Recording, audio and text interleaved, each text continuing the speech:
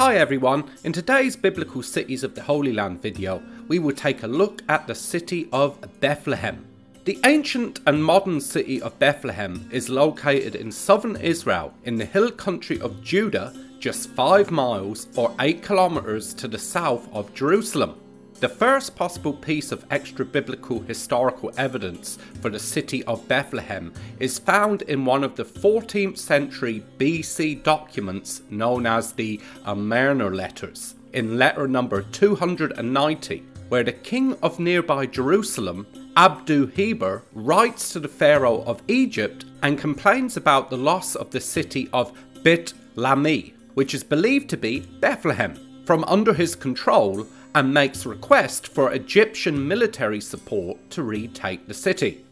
A further piece of archaeological evidence is a small bulla known as the Bethlehem bulla that is dated to either the 8th or 7th centuries BC, and that was found at the site of the city of David in Jerusalem. This bulla retains the name Bethlehem in Hebrew upon its surface. The first mention of Bethlehem in the Bible, of which there are many, is found in Genesis chapter 35 verse 19, when it is stated that Rachel, the wife of Jacob, was buried there. Other notable mentions of Bethlehem in the Old Testament include Judges chapter 12 verses 8 to 10, where the judge Ibzan is declared to be from the town, and was then buried there upon his death.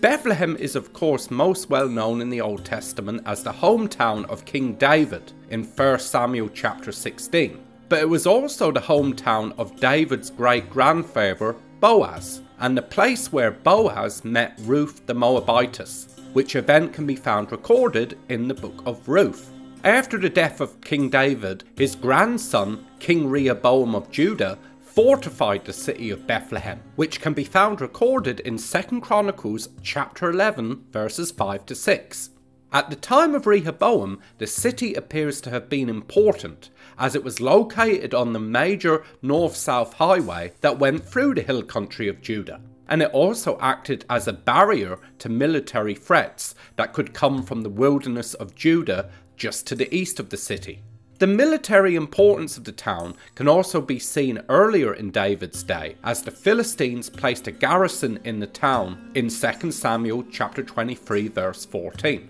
However, apparently by the time of the prophet Micah, the town's importance had dwindled, though the prophet declared in Micah chapter 5 verse 2 that it would be in Bethlehem that the Messiah would be born.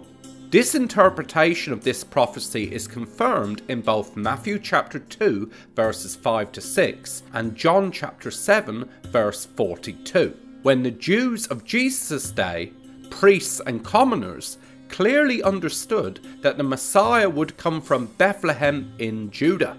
The New Testament then records in detail the fulfillment of Micah's prophecy in Matthew chapter 2 and Luke chapter 2, with the birth of Jesus and the many events surrounding it, which took place in and around Bethlehem in Judah.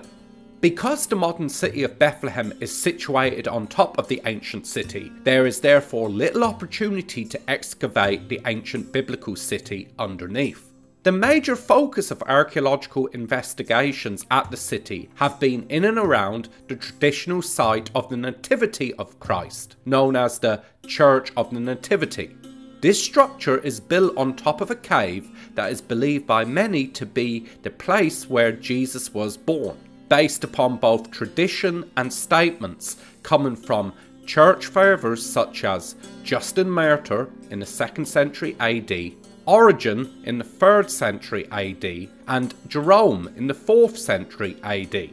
In fact, Jerome lived close to this cave and died in Bethlehem, and it was at Bethlehem that he translated the Latin Vulgate. The Bible does not state if Jesus was born in a cave or not, though there is evidence of ancient houses in the area of Bethlehem sometimes having incorporated natural caves into their structure for different reasons, such as additional storage. So it is at least a possibility that a cave might have been used by Mary and Joseph while Jesus was born.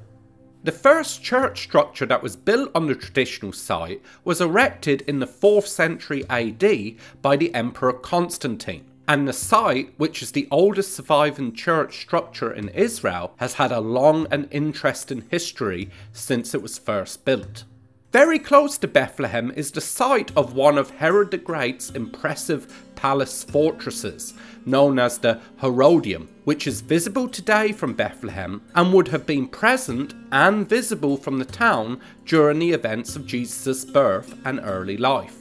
Hopefully we will discuss this structure in a future video in this series. There are also two possible sites, one Catholic and one Greek Orthodox, which are close to Bethlehem that are believed, based upon later tradition, to have been the site where the angels visited the shepherds on the night of Christ's birth, though the Bible does not give details as to where exactly this event took place around Bethlehem.